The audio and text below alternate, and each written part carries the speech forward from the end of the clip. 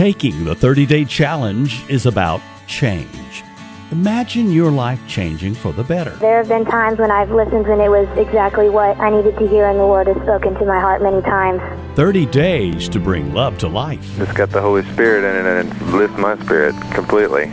I think it's helped me to be a better mom. And it's wonderful. My whole family listens to it. And I praise God for everything that your radio station does. Make a commitment to listen for 30 days. Y'all are just touching a lot of hearts. Visit KSWP.org and sign up.